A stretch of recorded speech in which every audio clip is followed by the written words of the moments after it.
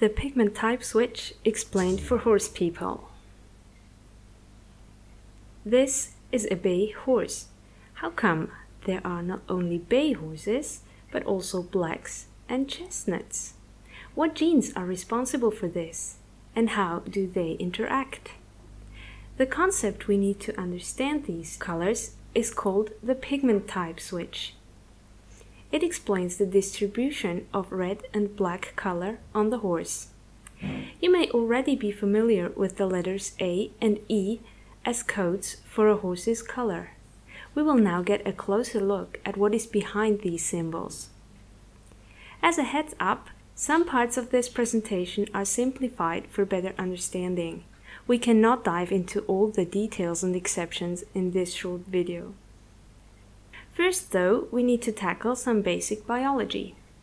Our bodies, as well as the bodies of all living things, are made of cells.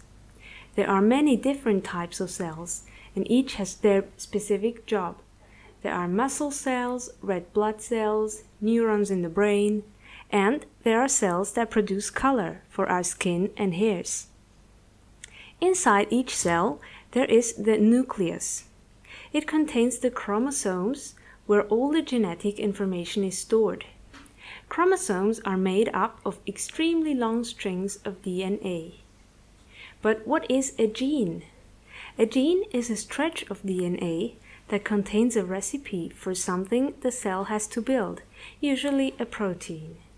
Whenever the cell needs to assemble a certain protein, a little copier machine reads the gene on the DNA strand. The copy of the recipe is then sent outside of the nucleus and to little factories in the cell. These factories then assemble the desired protein. Whenever a gene has wrong information on it, for example due to a mutation, the factory cannot make the correct protein, and something in the body could be missing or go wrong. The color found in skin and hair is called pigment. In mammals, there are two kinds of pigment, which we can see in this bay horse, a reddish pigment and a blackish one. The reddish pigment is called pheomelanin. Black pigment is called eumelanin. Both can come in a range of shades, from very dark to quite light, depending on what other genes are at play, and also on the animal's environment. When a hair grows on a horse's body, it needs to be filled with pigment. The cells that take this job are called melanocytes. They sit on the root of the developing hair. Here we can see a melanocyte. It has a nucleus and little factories that help create pigment. This is a complex process with many steps and source materials. Hundreds of genes play a role in it. The pigment granules that the melanocyte builds are called melanosomes. Black ones look like rice grains, while red ones are round as a ball. The cell delivers the melanosomes to the growing hair with its tentacle-like protrusions. All cells are enclosed by a wall, called the cell membrane. On the left, we see the inside of a melanocyte cell. On the right is the outside part. Cells need to get material in and out all the time, for example the chemicals needed to synthesize melanosomes. There are several ways to make this happen, for example through little channels in the membrane. But cells not only receive material, they also receive messages from other cells or from the brain. Hormones are one type of such messages. These messages don't need to get inside the cell. They are received by a receptor on the cell wall. Whenever the receptor receives a message from the outside, it will send out a signal on the inside so the cell knows what it has to do. In the case of the melanocyte, the message could say, "A new hair is growing, start making pigment." We saw that mammals have two kinds of pigment, eumelanin and pheomelanin. How does the cell know which of those it has to produce? The default state for every melanocyte is to make pheomelanin, that is red pigment. The receptor responsible for the switch between red and black pigment is called melanocortin-1 receptor, or MC1R. One of the signals that can bind to this receptor and activate it is called alpha melanocyte-stimulating hormone, or short alpha MSH. It fits into the receptor like a key into a lock. Whenever alpha MSH binds to MC1R, the receptor sends out a signal on the inside of the cell, causing it to create black eumelanin instead of red pheomelanin. Alpha MSH is a hormone secreted by the brain. Usually there is a lot of it floating around the cells, so the melanocytes are stimulated to make eumelanin, black pigment. Alpha MSH is encoded by a gene named POMC, or pro-opiomelanocortin. That is, POMC is the recipe for making alpha melanocyte-stimulating hormone. But POMC also codes for some other hormones. Some of them have to do with food and weight. Now, what happens when the POMC gene is broken? The body cannot produce alpha MSH, so nobody tells the receptor to make black pigment. The result is an all-red animal, and also an obese one. The POMC gene usually works fine in horses, but in humans, POMC deficient children are light-haired, fair-skinned, and obese. This is an important concept. When genes are faulty, we get faulty proteins, missing hormones, wrong cells, etc., which can affect the animal. Many color genes only change the animal's color when they are broken, but some also have other undesired effects on the body. So, in horses, there is usually plenty of alpha MSH telling the cells to make black. But now an important player comes into the picture, Agouti signaling protein, or ASIP. It can also bind to MC1R, just like alpha MSH. ASIP is called an antagonist of alpha MSH, because only one of the two can bind to the receptor. But ASIP is stronger, so when it is present, alpha MSH has no chance. When ASIP binds to the receptor, it silences it, so the receptor no longer sends out a signal on the inside of the cell, and therefore the melanocyte produces red pigment. But what if the ASIP gene is broken and there is no ASIP around the cells?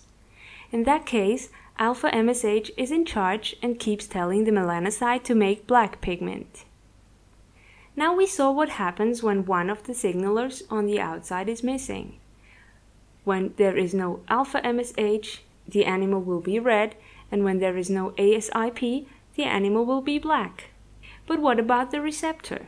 If MC1R is broken or absent, that also changes things. Alpha MSH and ASIP now have nowhere to bind. No receptor means the cell never gets signals from the outside, so it will just make the default red. This is why MC1R is epistatic to ASIP, meaning that once MC1R is gone, it doesn't matter if ASIP is there or not. It won't make a difference, since ASIP has nowhere to bind. A bay horse has working MC1R and ASIP. But why does it have black and red in its coat? How come the ASIP doesn't tell cells all over the body to make red? The ASIP gene, which is the recipe for the ASIP protein, has several stretches that code for different types of ASIP, called isoforms. One type will work as described above, while the other will not. The cells know where in the body they are, and based on that positional identity, they will make only one of the two ASIP types. Cells in the mane, tail, and legs will make a non-working form, while cells in the rest of the animal produce the one that can bind to MC1R and signal for red. Now that we understand what happens in the pigment-producing cells, we can go on to see how a horse's genotype influences its phenotype. Genotype is what the genetic code says, and phenotype is what you can actually see on the outside. Do you remember the nucleus? It is the place inside the cell that contains all the chromosomes with its DNA. Now every animal has two copies of the same chromosome, one from its father and one from the mother. These chromosomes contain the same genes, but they are never completely identical. There are always some small differences. Every melanocyte has not just one, but many, even hundreds of MC1R receptors. As long as there is one good copy of the MC1R gene, the cell can produce these receptors. If there is only one good gene, it will maybe not have as many receptors, but the ones it has are still able to receive the signals. That is why the working variant of the gene is dominant over the broken one, because one good copy is enough to keep things working. Only when both copies are broken, there is a change, which is why the broken variant is recessive. The same is true with ASIP. One good gene is enough to produce enough ASIP protein to effectively signal for red. So here too, the working copy is dominant, while the broken one is recessive. Early geneticists didn't know much about how genes actually worked, but they invented letter symbols to visualize the genotypes. The MC1R gene was known to them as the E locus. E stands for extension. They chose this word because in some variants of this gene, there is black pigment only in the skin, while in other variants, the black pigment extends into the hair. We have come across two variants of this gene so far. Gene variants are also called alleles. The intact allele of the MC1R gene, which is able to produce a working receptor, is symbolized by an uppercase E. The broken allele of the gene, which does not produce a working MC1R receptor, is represented by a lowercase e. Uppercase alleles are dominant, while lowercase ones are recessive. We already saw that one intact MC1R copy is enough. Therefore, this allele is dominant and has an uppercase letter. Remember that every animal has two copies of each gene. Now let's see what combinations we can get of the two alleles. First, there can be two good copies, which we note down with two uppercase e's. There could be one good copy and one broken, which we will note down with an uppercase and a lowercase e. The dominant one always goes first, by the way. Or we could have two copies of the broken allele, which we will note down with two lowercase e's. The ASIP gene works very similar. Its symbol is A for agouti. An agouti is actually a little rodent from South America with a black and red ticked fur. Since the ASIP gene is responsible for creating this kind of ticking and hair bending in many mammals, that name was given to the gene. The intact allele of agouti signaling protein is represented by an uppercase A because, as we saw, one copy is enough and therefore it is dominant. The broken allele, on the other hand, gets a lowercase a. The possible combinations at the A locus are similar to the E locus. Two working copies are noted down with two uppercase A's. One good and one broken allele are written with an uppercase A and a lowercase a, and two broken alleles are written with two lowercase a's. It is time to put the two loci together and see what they will produce in a horse. First, let's say we have two good copies of the working MC1R gene and two copies of the working ASIP gene. This will give us a bay horse, just as it should be. If we have one good and one broken allele of E, but two good copies of A, the horse will still be bay because the one good MC1R gene is still able to create receptors. The same is true if one of the copies of ASIP is broken. The one good allele still makes everything work as it should and the horse still looks bay. But what if both our MC1R genes are broken? The melanocytes don't have any receptors and alpha MSH will not be able to tell the cell to make black. Therefore, we will get an all red horse. It doesn't matter in this case what we have at the A gene because when there are no receptors, nothing can bind to them, so it doesn't matter what we have at A. The next case is a horse with two good copies of MC1R or E, but no working ASIP. As we saw earlier, without ASIP, alpha MSH keeps binding to the receptor and thus telling the cell to make black. There is nobody around to switch back to red, so the horse will be all black. It doesn't matter if one of the two E alleles is broken. This horse still has receptors that receive the alpha MSH signal for black, so the horse is still black. If, however, both of the E alleles are broken, alpha MSH cannot bind, nobody can tell the cell to make black, and the horse is red, whatever its A locus says. So let's sum up which combinations are responsible for which colors. Bays need to have one good copy of each gene, but one is enough. Reds will always have two broken copies of the E locus, but can have any combination of A. Finally, blacks need one good E allele because they need receptors to get the signal for black, but they all have two broken copies of A. These codes can be summed up. We can put a dash in the places where it doesn't matter what allele they have. So again, a bay needs at least one good copy of each, a red always has two recessive E alleles, and the black needs at least one good E but has two copies of recessive A. You don't need to memorize these codes. In fact, the purpose of this video is to make you understand how these genes work, so you won't have to memorize, but instead they make sense to you. If you're not quite there yet, just watch the video again or ask questions. Now you should be able to tell the phenotype from the genotype to determine what a horse looks like from seeing the gene code. What about this horse? It has one dominant E, one recessive E, and two recessive A's. You now know that it has receptors, so it can receive signals for black. But it has no ASIP that would tell the cells on the body to make red, so the animal is all black. Now you know how the pigment switch works in horses. But actually, horses are a very simple case with their bays, blacks and reds.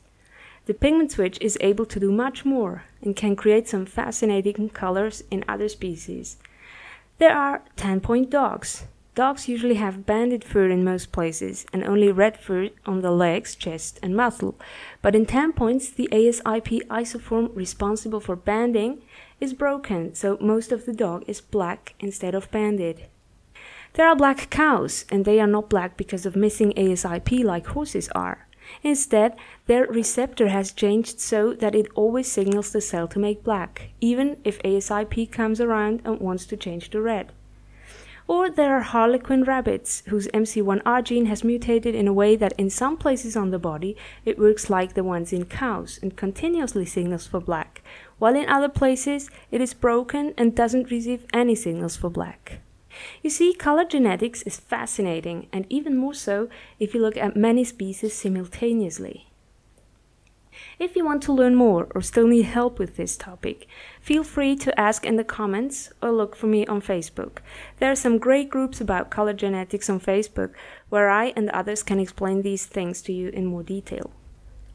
I made this video to the best of my knowledge. Some concepts were simplified, and the part about different isoforms in bays has not been researched in horses to my knowledge. We only know how it works in mice and some other species, so the picture may end up looking a bit different from what I presented here. In case you want to go down the rabbit hole, here are some of the references I used. There are hundreds of other great scientific papers out there about the pigment switch and about color genetics in horses and other species. I hope this video helped you make sense of the pigment type switch.